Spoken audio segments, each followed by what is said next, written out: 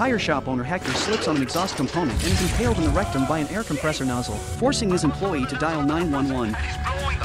Employee lead the crew to Hector, who is still stuck and inflated with the gas shut off. They first remove him from the pump, and soon realize the air pressure is preventing them from doing anything else such as injections or even serving oxygen, since there are 100 pounds of air per square inch within his body. As his vital signs drop, Bobby declares they will have to make a puncture and remove the gases. Buck is handed for the task and turns down Eddie's assistance. Go lower. What?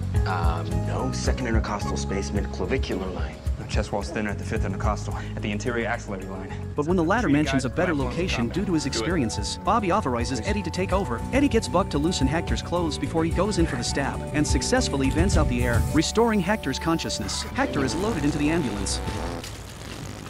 Pressure's gotta go somewhere. It always does. As Bobby and Chimney command Eddie, though Buck does so sarcastically. Yeah, good call.